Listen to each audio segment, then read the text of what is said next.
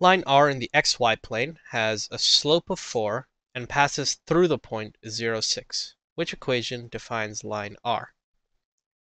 So we need to find the equation of a line using the information given. So lines have equations of the form y equals mx plus b, where m is the slope and b is the y coordinate of the y-intercept. The y-intercept is the coordinate on the line when x equals 0. So we're actually already given that piece of information because we're told that the line passes through the point 0, 6. So that tells us the y value of the line when x is 0 is 6. So that means that b is equal to 6. We're also given the slope of the line. Just in the problem here, it says the slope is 4.